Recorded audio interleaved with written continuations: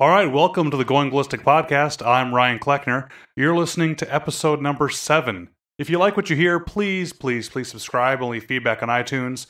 Those are going to help this podcast succeed and help others find us. You can follow me on Twitter and Facebook, both under Ryan Kleckner. And I mean it, guys. If you'd like to support the podcast, leaving that feedback, even just word of mouth, telling others about it, is really what's going to help. A ton of you guys are listening so far. I'm shocked and pleasantly surprised. But for the past few podcasts, the number's staying the same, which means you need to go tell more people. I'd really appreciate it if you did. Today, we're going to be doing a live Q&A. Jason can't make it tonight, so I'm going to be addressing some of the emails and some of the topics that have come in. But as you know, if you've been following along, the last few podcasts have been with my cousin Jason, a little more conversational format. And we even started a new project for the last podcast, building Jason's AR-15. And I'm hoping to have, maybe 10 different podcasts that are going to be covering that topic. And we can build it together as we go through it with Jason. We can talk about some of the parts he's finding, some of the things like that. This podcast is going to be produced at least every week. And the notes about each show are going to be found at goingballisticpodcast.com/the show's number. So, for example, since this is episode number 7, you're going to find notes for this particular episode at goingballisticpodcast.com/7, as in the number 7. And if you're looking to learn more about long-range shooting, I'd appreciate it if you guys checked out my book. It's the Long Range Shooting Handbook. It's available on Amazon.com in both paperback and Kindle versions. It's also available on iTunes as well. I donate 25% of the proceeds from all book sales to 2 military charities. It's the Sua Sponte Foundation and the Special Operations Warrior Foundation. So not only do I like it when you buy books, they like it too. All right, so let's get to the show. I think I already mentioned this is going to be the live Q&A. So if you're on Facebook following along right now, I appreciate it. Welcome. How are you? Go ahead and please leave some comments and questions as we go, and I'll try the best I can to respond to them. I've shared this on a couple pages. I have it on both the Going Ballistic Podcast Facebook page and also the Long Range Shooting Handbook's Facebook page. If you want the comment to be addressed live, please make sure you go to the podcast page. So if you're on the Long Range Shooting Handbook page, go just click that link, jump on over, and that's where I'll be monitoring to see what you guys want to know, what you're curious about, see how you're tuning in, things like that. So first, some of the emails that have been coming in. Cole sent an email. Thanks for writing in, Cole, that said something to the effect of how he liked my videos on YouTube, which I appreciated. Those were more successful than we ever expected, and I hope the new YouTube channel that I'm starting within the next couple weeks is going to be just as successful. So he liked those videos. He went through the series. And then he said years later, he bought my book, not realizing the connection. And as he was reading through the book, he's thinking, hey, this guy kind of sounds a lot like that guy from the videos. And he looked it up, and lo and behold, it's the same guy. So I really appreciate that. I think my name has been recognized like maybe 5 times. So there's one, Cole. So I appreciate it. And I appreciate the kind words. Eli had a good question about how to start at the range. And that's actually... John also wrote into me and had another question we'll address next, but he also was asking what my typical trip to the range looks like. So maybe we'll cover that. I cover all the things in the book and the videos about, what to do at home and some of the fundamentals where you're at the range, what you need to consider at the range, but never really what you do when you get there. So I also mentioned fundamentals. That's going to be a topic later too. I'm going to explain how you should listen to what I tell you the fundamentals are, but then also how you should ignore them. How maybe they're not the right answer after all. So I'll explain that just a bit. So how do you start at the range? Well, if I have a new rifle, I'm going to do most of the work I can at home, because although you can bring your tools to the range, you can do stuff out there, you're going to lose screws, you're going to have a much harder time doing it than you would be at home. So I'm going to take the time to mount my scope at home. I'm going to make sure the scope's level. I'm going to make sure the rifle fits to me. In the NSSF video, I make the analogy when you have a scope fit you on the rifle, that if you don't have the rifle set up for you, you're never going to get the performance out of it that you want. It would be like a race car driver having to jump into a rental car when the seats and the steering wheel and the mirrors aren't adjusted for them. They might be good, they might be able to get some performance out of it, but they're never going to reach the full potential they can unless it truly fits them. Well, I think the same thing is true for a rifle and scope combination. If you're straining, your neck muscles are going to start shaking, you're not going to be able to see the picture clearly, you're not going to be consistent from shot to shot, it's just going to be not a fun trip to the range. So take your time and get that set up first at home, because somebody else even wrote in and said that they went to the range and just got it all zeroed, then heard me talk about scope setup, and although they were happy to learn, they're a little bummed out because now that meant they had to go start all over again because they're going to have to get the scope set up for themselves, and it's not going to work. So make sure you get it set up first in the first place before you go out there. So, but once you got the rifle set up, once you got the scope set up, once you think you're ready to go, and you have whatever ammo you want to start with, which by no means does it need to be the best ammo. Don't even go out there with the super expensive high-speed, match-grade stuff if you don't want. If you just want to get familiar with the rifle, make sure it functions, and get it semi-zeroed, you might as well use the cheap ammo for that. Well, when I get to the range of a brand new gun, I'm going to bore sight it. I really do. Or at least start at 25 yards. I'll do one or the other. I usually don't do both. Now, bore sighting, as some of you may know, means you take the bolt out of the gun, and you look through the bore. You look through the barrel at the target. You're going to really need to make sure the rifle's steady when you do this. So this is where I really like the sandbags or nice rests to put on the rifle. For semi-autos like AR-15s, you can actually crack the upper open a little bit to take the bolt out, and then leave it cracked open. Some people call it shotgunned because you leave the front takedown pin in, you just take the rear takedown pin out, and you need to be able to see through the barrel. Well, you get it as stable as possible, and you look through the barrel at the distance you're going to be shooting. So let's say 100 yards. That's something you can see at 100 yards. And take your time to get as accurate as possible with the barrel lined up pointing directly at the target. Now, the barrel is going to look like two rings. You're going to see the ring that's closest to your eye, kind of the chamber, and you're going to see the ring at the end, and you're just going to see some barrels and some rifling in between. It's kind of like the beginning of a James Bond movie when you see the barrel come out, right? So if you focus on those two rings, the end of the barrel and the chamber, and you take your time and you center them. You make sure that the two rings kind of line up or are centered first. Then you move them to the target. If you don't do that, you're going to have the same problem as sight alignment and sight picture that we talked about before, and of course I'll harp on in the future, is if they're not lined up and you're focusing only at the target, you're not going to realize that your barrel is actually crooked. So make sure your barrel's lined up perfectly center with those two circles. Then make sure they're pointed directly at whatever you're aiming at. And now here's the trick. As best as you can, without disturbing the rifle's position, you're going to bring your head up and look through the scope and see if the scope is anywhere close to what you're looking at. Now you're going to have to go back and forth a couple times, or at least I do. I have to put my head back low, look through the barrel, back up, look through the scope, and then make bold adjustments. Take those turrets and move that reticle, bold adjustments where you need to go. And you can figure out which way to do it by trial and error, but remember, move opposite to move the reticle, right? So you're going to move the bullet, impact of the bullet up. You need to actually move the reticle down, because that's going to make you then raise the rifle. So if your reticle is too high, don't look at your turret and move it the down direction. That down direction means bullet impact goes down. You're going to move the reticle down, you actually have to move the bullet impact up. So sorry about that if that confuses you. If you get it wrong, don't worry. You'll see the reticle go the wrong way, and you'll figure out the error of your ways, and you can fix it. But you make some bold adjustments, and then get back and look through the barrel. Make sure it's lined up again, and then back up through the scope, barrel and scope. You do that back and forth and get yourself at least on paper. You're going to have a much better time hitting it.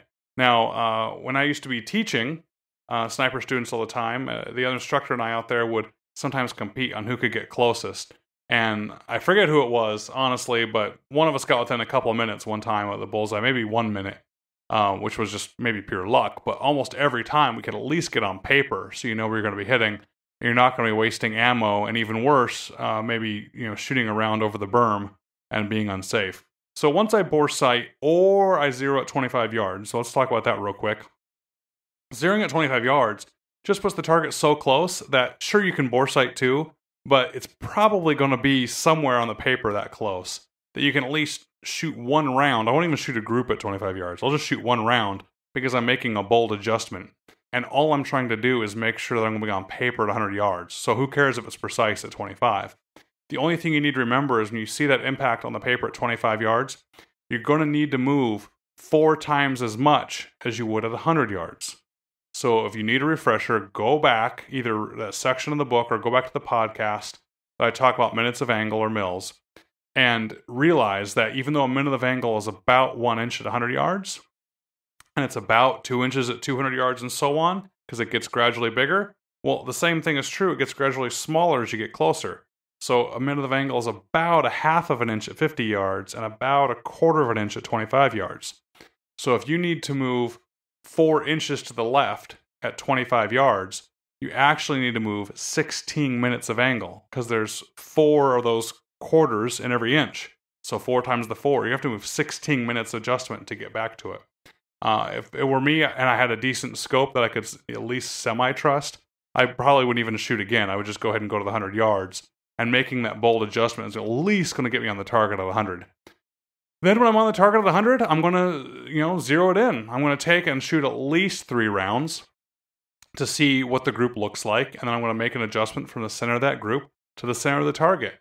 Don't be afraid to make bold adjustments. And this is true almost always when shooting. I see people err often on the side of making too small of an adjustment, not very often making too big of an adjustment. That's one reason. The other reason I want you to make a bold adjustment is moving too far past the target where you want to be is actually kind of a good thing when you're trying to zero it, because then you know exactly how much to come back. So if you have a big adjustment to make, you need to move 10 minutes at 100 yards, let's say. And you're not quite sure it's 8-ish, 9-ish, 10-ish. You're not measuring with a ruler, you're just looking downrange. You're like, maybe let's move 9. Excuse me. You move 9 minutes and it only gets about 2/3 of the way. Now you got to go, well, if that was 2/3, let's move another couple more minutes. And what you do is you slowly walk your rounds in. Well, instead, if you need to move, it looks about 10, just move 12. Go ahead, move past the target. And if you shoot, chances are you might actually be on the target. But if you actually adjust it too far the other way, for me at least, it's much easier to see exactly how much to come back. So if I moved the 12 and it was 2 minutes too far, I knew it was exactly 10. It's easier for some reason than inching your way into the target. This is especially true when you're dealing with wind calls and you're shooting at targets downrange. Don't sit there and walk your way into the target, especially don't walk your way into the edge of the target. New long-range students do that all the time. Let's give an example. They are shooting at 600 yards on a E-type target. So a military E-type target. So it's a torso-sized target. Okay, maybe this wide, that wide, 1/2 meter wide. Is that about 1/2 meter? And they end up missing 6 inches off their right edge at 600 yards. And some of the students immediately go, 6 inches, 600 yards. That's about a minute of angle. So we're going to hold about a minute to the left, let's say, because they missed off the right edge. And I have to come running up and go, no, stop. First off, they're not making a bold adjustment. That's a little tiny adjustment. Well, the other problem is they're moving to the edge of the target. Adjusting that 1 minute of angle to move the 6 inches, yeah, that's how much they missed by. That's how much they missed the entire target by, but that's not how much they missed where they were aiming by. Where they're aiming should have been in the center of the target. So if they adjust those 6 inches over, let's say they were exactly right on their wind call. They might split the bullet in half when they nick the edge of the target. And if the wind picked up any more at all, or they slightly didn't adjust enough, there's going to be another miss. So they would need to adjust to the center of the target. I would come over 3 minutes of angle. Give me the 6 inches to the edge and give me another 12 inches into the center of the target. So another reason to adjust boldly is even if you're wrong and you go too far, it's easy to go back and make another adjustment. So I get myself zeroed. I get it in, I confirm it. While I'm in the prone position, I get as stable as possible. If there's benches there, I'll use the benches and bags and sandbags. It's okay to not test yourself with different shooting positions when you're trying to zero. You want to remove as many variables as possible. So whatever you're doing that you think might be cheating when you're zeroing, great, that's good. You want a baseline of that rifle and that scope to line up on that target just fine. So once you get it zeroed, I'm probably going to stop and slip my scales at that point. That's where I'm going to take and adjust my turrets so that the elevation and windage knobs actually read 0. On many scopes, that's different. On some of the Leupold scopes, for example, you adjust 3 little set screws in the turret, which loosens the grip of that turret's cap. Now, not the cap that would cover a turret, but the actual thing you're grabbing and turning usually isn't the mechanism inside, right? There's really like a post inside the scope sticking up at the top. And this little cap is clamped on with 3 set screws. And that's what you see with the numbers, and that's what you turn, that turns the knob inside. Well, when I'm zeroing, now the numbers on the outside cap might say 12. Well, I want them to say 0. So what I'll do is I release those 3 set screws, which will loosen the cap. I will move the cap without adjusting that internal mechanism. So if you turn it and you hear it clicking at all, you know you didn't loosen these screws enough. You loosen the screws and make sure the cap just turns loosely to the zeros lined up, and then I retighten them. Then when I make an adjustment up from 0, it'll actually turn the mechanism. That's called slipping your scales. And so then you get both turrets to read 0, 0. And then when you go to shoot again, you're going to be good. Now, I'm a big believer in getting your mechanical 0, but you can do that later in the day. I mean, I want you to confirm throughout that day that your 0 is really good. If you have ammo that you intend on using and you want to use the cheap ammo first, of course, go ahead and confirm your good 0 with your good ammo, but use the cheap ammo first to at least get on the target so you're not wasting the good ammo. This is also the times where I'd be checking the functioning of the gun. If it's a bolt gun, I'd be worried about, how's the bolt moving? Is it binding at all? How are the magazines feeding? How are things like that? For guys that are worried about barrel break-in, I'm really not. Maybe I should be. This is a good time. You could be shooting a few rounds. You could stop and clean your barrel if you want, or you can go through your magic, sprinkle magic sniper dust on the gun and shoot one round and then clean with your left hand in the air and then shoot and then right hand in the air. Of course, I'm joking, but I get it. Shooters that are better than me believe in barrel break-in and that it needs to be done. Knock yourself out. I kind of just shoot and clean as I go. I'm not too worried about it. No matter how much I break in this barrel with, copper and carbon and then breaking it back down, I'm going to mess it up sometime in the future anyway. And I'm hoping if you're getting into this, you're shooting a good quality barrel. You take a off the factory barrel, you might need to do that. Matter of fact, there's probably a good chance depending on what you have. I had a really good friend of mine have a barrel that he described. It looked like a corn cob on the inside. It was so rough from the factory. So he shot and cleaned and shot and cleaned, and the accuracy got better and better out of the gun. But it wasn't because he did some magic combination of this many bullets and that many cleanings. It's just that he had to wear the barrel in. So you feel like it matters and you want to knock yourself out with an exact regimen, go to it. Not going to fault you for it. But also don't buy too much into products that, I have these special bullets. They're gonna help polish my barrel in. No, if you have a decent enough barrel that's supposed to be accurate, you're just ruining the barrel. And the barrel manufacturers are going to love you for it because you're going to have to buy another barrel, but it's going to be fine. Just shoot it. I've even seen, like some powder like that CFE 223, I think it's called. That's that powder that's supposed to have some mechanism in there to help clean some of the copper fouling out as you shoot. Great. I bet it works. I mean, people that know way more about powder designed it than I do. But I was at the range not too long ago and really had to try hard not to laugh. I just stayed back and was polite. But I overheard one of these younger guys that came out there with all this really cool, fancy equipment. Didn't know what he was doing, really, but he was reloading and trying to shoot. And he was screaming to the other people at the range, yeah, I'm loading this new CFE powder, and it's got this special copper remover. And so whenever I'm done with the string, I shoot a bunch through in really fast succession to help clean the copper out. And so as the range would get ready to go cold, he'd see the timer going down. He jumped on his gun. It was an AR. And he got behind it, looked at the berm, and just shot a 20-round magazine as fast as he could. I kind of shook my head and thinking, what? And when he got done and the range was cold, he took his earmuffs off, and the guy next to him questioned him again, like, you said you do what now? And so he tried to explain it again. He goes, well, it's got this solvent in there that helps clean the copper out. Well, all he was doing was putting 20 rounds in quick succession of copper adding into his barrel, which, by the way, he's shooting fast, so he's probably going to get more heat, probably more copper off anyway. So, sure, I guess it helps, but it's not going to help so much that it's going to just completely undo whatever you're doing by shooting more. But he bought some product. He's supporting an industry. God bless him. Appreciate he's doing it, but I think he might be focusing on the wrong area, so don't do that. So after I confirm it's zeroed, I hope I'm at a range where I have some distance, and I'll start playing with it. If it's a round I'm familiar with, I know what the elevation adjustments are going to be at different distances, so I'll start playing with those. Take a pause real quick. Blaine just made a comment for us on here. If I were his math and physics teacher in school, Blaine, I would have loved it. I absolutely love teaching. For some of you guys that know, I still teach right now at the university. That's actually how I met my wife. I was teaching at a community college. That story's for later. But I've been teaching here and there, guest lecturing, and now I lecture at the University of Alabama. I teach constitutional law, and I love it. It's absolutely so much fun. So, yeah, Blaine, I would have loved teaching it. I I know I can't get into it yet, but I'll hint at the fact that maybe you guys should check out the next Recoil magazine.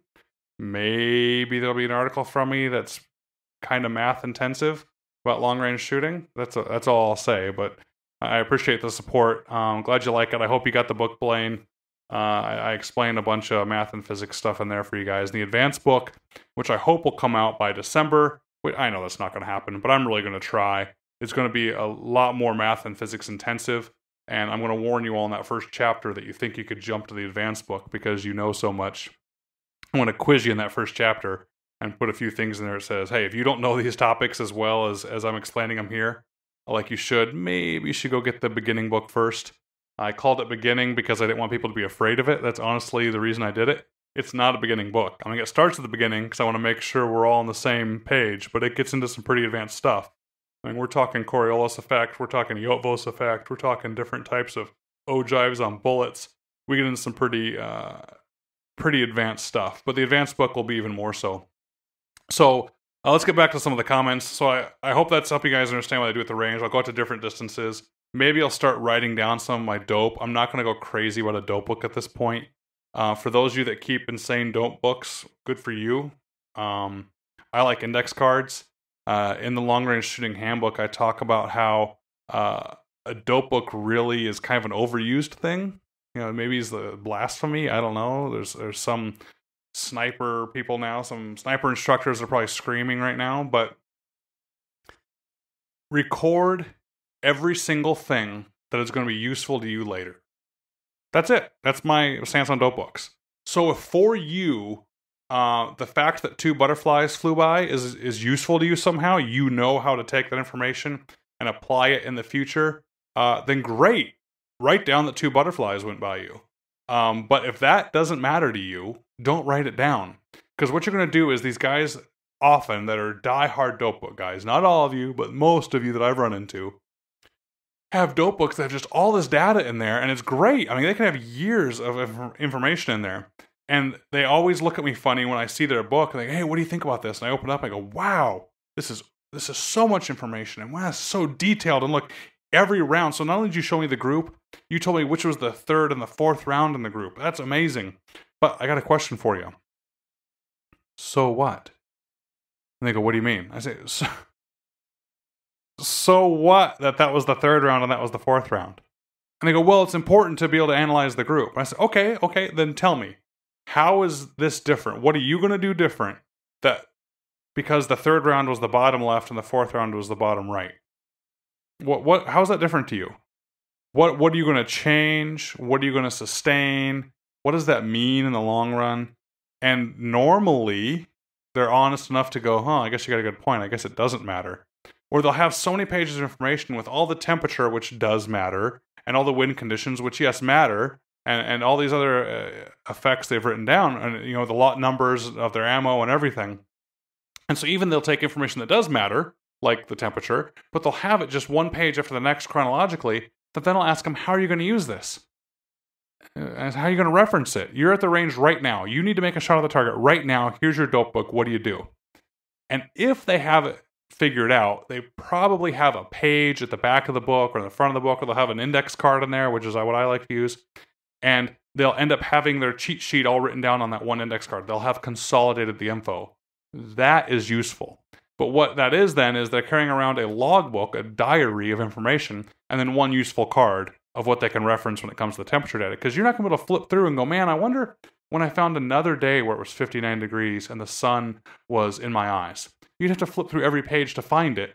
And then when you do find it, you're going to go, oh, the altitude was different, or the humidity was different, or that was a different lot number of ammo. It's going to be something different anyway. So take notes, which is why I like the index cards. Get home, when you go to clean your gun or you go to reload next time, pull those index cards out and see if there's anything new. If they confirmed what you already know for your gun and your ammo, great. Just write them down for your log round count or write down the experience. But if there's something new on there, if it was a unique variable, unique something, then go to a master sheet where you can find that 80 degrees, temperature with that altitude and write in the information and consolidate it to something useful. So you're not carrying around this dope book that has a whole bunch of information. So I might start taking logs of what I'm doing. I might start keeping the targets, shooting multiple targets to see what the gun does. We'll get into testing loading later when we talk about reloads. This was also something that came in the last couple weeks. You guys apparently figured out that I have free targets. Yes, I have a few free targets for you on the book's website. You go to longrange-shooting-handbook.com and go check out the section that says targets. There's some free targets to download. And I made those because I like using them. And the 0 target is a diamond, which I've liked that other people have done in their targets, where it allows me to better line up the crosshairs of the diamond. Because in a circle or a square, I'm always guessing where center is. Well, with the diamond, the peaks of the diamond on the top, bottom, left, and right line up really good with the reticle. And the actual reticle makes a cool little shape with little like triangles of white left of the diamond when it's dead center, so it's really nice. And then I can bring my eyes back to focus on my reticle like I should be doing anyway. I like those. I also put a 1-inch grid on that target so you can see what 1 minute of angle looks like at 100 yards. And for those of you that are still learning what minutes of angle are and how to zero, small numbers on the corner, I actually put the left and right adjustments you need in minutes of angle depending on your distance. So to the line 1 inch to the right of the center for the target, it actually says left 1 at 100. Which means if you're shooting at 100 yards and your center of your group was lined up with that line, you need to go left 1 minute of angle, left 1 at 100. But then it says left 2 at 50 and left 4 at 25. So it reminds you, if you're shooting at 25 yards and your bullets are on that line, you need to go left 4 minutes of angle. So I do all the math for you. I have it all lined up. I think it's handy. So they're free, guys. It's just a PDF. Go to my website, grab them, download them, print them out, hand them out to as many people as you want, and have fun. I also like them because they're easy to take down and cheap. I mean, it's printer paper, right? You can keep them, and that would be a good logbook at home, too, to start keeping track of what groups did, and you can write on it what kind of ammo it was. So that's a good way to keep a notebook of what that rifle's doing. By the time I've shot at different distances, and I've function tested the rifle, and I've got it zeroed, I don't know, I'm maybe through 40 or 60 rounds. That's kind of about it. Unless I'm doing something like 3-gun shooting, which I absolutely love, or I'm going out and just plinking, I'm not going to shoot more than probably 40 rounds, 60 rounds in a long day. It either just gets expensive or I might just be wasting my time. So yeah, that's what a range day looks like to me. Maybe go over and do something else to break it up and go shoot pistol or something. So that was Eli's question, how to start at the range. Let me get you an update on Jason real quick. 1, sorry he couldn't make it. He's going to be on the next podcast for us. But 2, he started this search for his AR-15 lowers. We were talking about that last podcast. He was looking at his lower receivers, and we talked a little bit about the difference between forged and billet receivers. And after the podcast, he was convinced he wanted forged because of what we had talked about. And it didn't take a day for him to call me back and go, okay, I want to do billet instead. He ran across a local shop that does some really cool looking billet receivers, and I had to laugh and say, okay, yeah, I get it. They look cooler sometimes, and these ones came in some cool anodized colors. And he might end up getting those, so we'll have to see. But he went to Palmetto State Armory, and he said that the night of the podcast, he looked at those receivers I was recommending, and there's tons of them. And then, like, within a day, they were all gone. So he and I were joking that we'd like to give ourselves credit, but we know it's just probably timing of people looking for things. So next podcast, we're going to have to ask Jason what he finally decided, which receivers he's going to get. And then we're going to jump into talking about the lower parts kits, because he's already ready to get those parts. And then as the series goes along, of course, we'll build his rifle completely. So I mentioned fundamentals earlier, and I said that I'm going to explain how they may not apply to you. Well, this is because of something I saw earlier. Someone had seen a picture of somebody shooting and had commented on how it looked like they had improper trigger control. Well, if we subscribe to what the in vogue, the current way to have trigger control in a pistol, yeah, maybe they did compared to that. But this person was a multinational record holder, and I think they probably know better pistol trigger control than I do. So maybe what they're doing is actually better. And I don't bring it up to pick on the point of the picture, or maybe their trigger control. I just bring it up to remind you guys. You're going to find my book. You're going to find other books. You're going to find YouTube videos. You're going to find people in gun stores. They're going to tell you, oh, no, this is how you do it. This is what proper follow-through is like. Well, no, I'm going to tell you what proper follow-through is like for me, how I like to think about it, how I've seen maybe other students find a good way to do it. But I even admit in the book that this is just a method. This is just what works for me, and I'm asking you to try it. So at least if you don't like it, you at least know why you don't like it. So you don't just kind of hate the method. Maybe you really hate the method, but at least you'll know why. Or you can like it, but it doesn't work the best for you, and do what some people call as the toolbox method. You take it and just put that tool away in your toolbox, and if someday ever comes up that it'd be handy to use that tool, you can go pull it back out of that toolbox and use it. But if for some reason you flinch really bad before you pull the trigger, but you shoot one whole groups, you shoot, a quarter minute of angle every single time by flinching before you pull the trigger, yeah, I'm probably going to try to get you to stop flinching. I'm probably going to try and talk to you about how you can anticipate the shot and how you shouldn't be doing that. I'll probably give you dry practice and try and get good trigger control.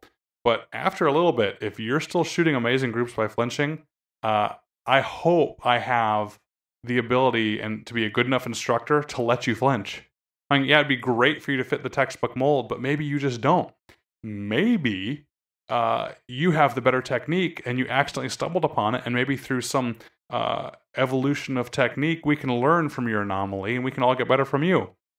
So just because someone says this is the way you do it, yeah, you should try it, because maybe people that have had more experience than you have had good luck that way, and there might be good mechanical reasoning behind it. If it doesn't work for you, and if some other way works better and it's not unsafe and it's repeatable, then who am I to tell you not to do the flinching? I mean, you point the gun a mil to the left of every target and you jerk the trigger so hard that you jerk the trigger back to where the reticle lines up the target by the time the gun goes off, and that actually works for you, and you could do it the exact same every time. I mean, the exact same, you'd be the most accurate shooter in the world. I mean, who would I be to stop that? So just remember that. It's good to have a good grasp of the fundamentals. It's good to start with the fundamentals, but don't wrap your head around it. If it's not working for you, if you have a body type that doesn't allow you to get in the position I describe, I mean, heck, you might have a disability on how to lay behind a rifle to shoot, and it might not work for you. That doesn't mean you have to stop shooting. I have a friend of mine, I should probably get on this podcast. He shoots 3-gun. I've shot a few 3-gun matches with him. I don't know, maybe a bunch. But he has no hands, and he smokes me. Okay, guy has no hands. Okay, he goes by the nickname Nubs because he has nubs on his arms, and he will shoot 3-gun, shotgun, rifle, and handgun, and beat me every single time. So I couldn't sit there and stop him and go, no, you're doing it wrong. See, proper trigger control is taking your index finger and on this crease, or you need to pull with this hand here, because guess what? He doesn't have fingers. So that doesn't mean he should give up. That means he's adapted for himself, and he's been able to do it anyway.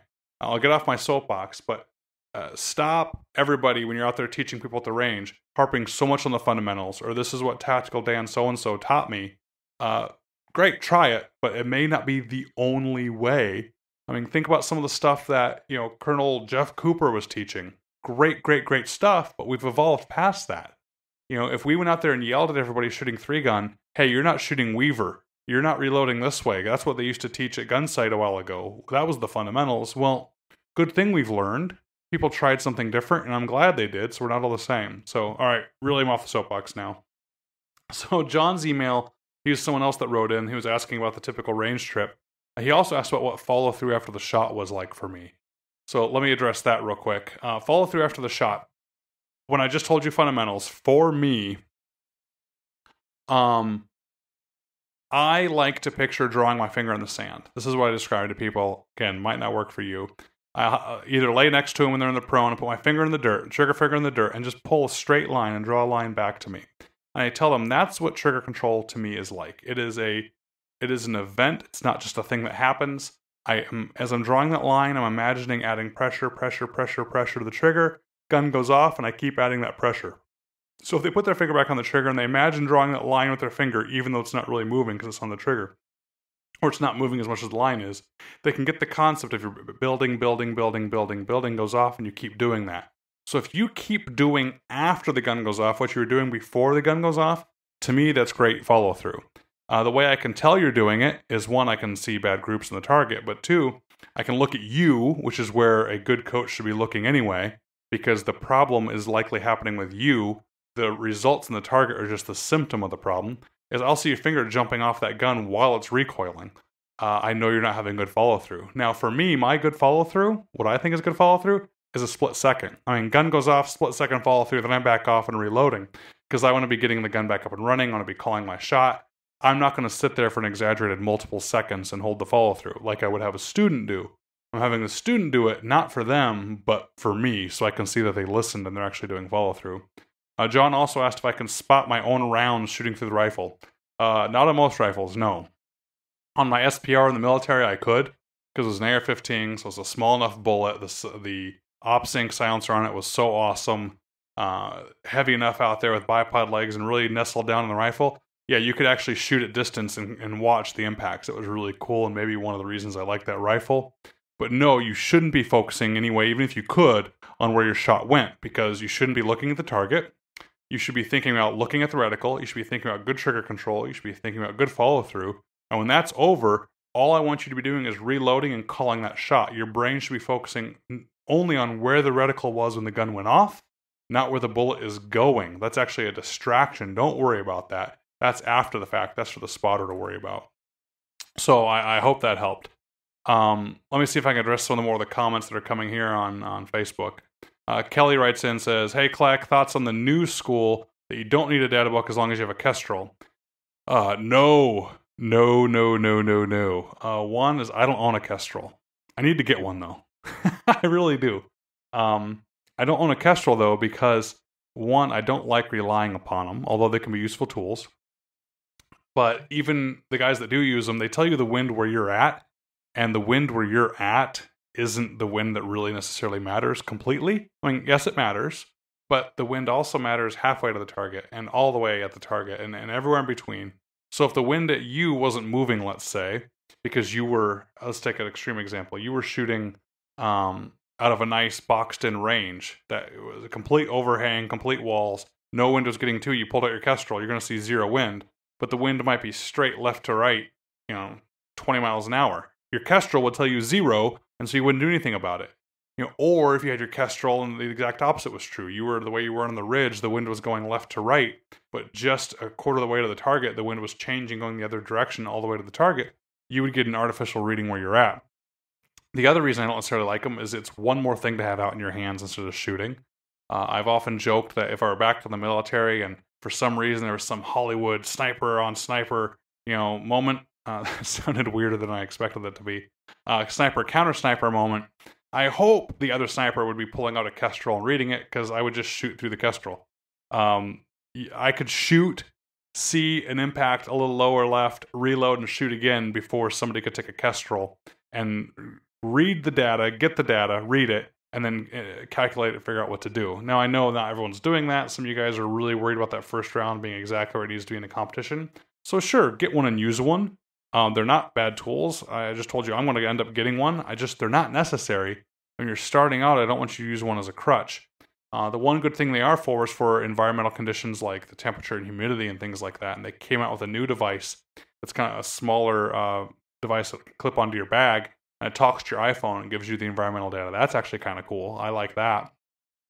So yeah, go get a Kestrel. You want to throw some love my way, go click on the link through the Long Range Shooting Handbook's website in the chapters for gear, because Amazon lets me wet my beak a little bit when you purchase the item, so I'd appreciate that if you're going to get one. When I do get one, I'll give you a thorough review and tell you what I think about it and how great it is, because everyone else must love them. But the reason you definitely shouldn't do what you're asking, Kelly, is you don't need a dope book. Well, what happens when your Kestrel dies? What happens if you forget your Kestrel? Which I guess you can forget your dope book, I get it, but it's just, hopefully one's a backup for the other. What happens when you have the conditions are different, like I mentioned? Even worse, the Kestrel tells you what the environmental conditions are. So what? How do you know what that has anything to do with your rifle? I get it. Some people want to use the Kestrel along with ballistic software, or some of the Kestrels have the ballistic software in there. Great. But every single guy I know that swears by their ballistic software, if they're honest enough, will admit that it's not accurate, or it's not as accurate as it should be. Now, they say it is, and they, no, it's great, it's dead on, it's amazing what it can do, and I changed, and this one time I went here, and the Kestrel, the ballistic calculator told me to change this, and it worked. That's awesome. There's also 9 out of the 10 times, though, where they say they either forget, or they don't want to admit it, or I've seen countless times, they pull it out, they get the ballistic software, it's like, oh, I need to come up this amount, they try it, and they shoot, it doesn't work. And they scratch their head. They're like, huh? And they look back and they fiddle with, oh, well, maybe I'll tweak the BC of my bullet a little bit. Or maybe I'll tweak this. They try it again. Oh, now it's a little low. I'll tweak this. Oh, okay. And they'll dial it in anyway. So it ends up not being this first round hit the majority of the time. They'll remember the time it was, but the majority of the time it's not.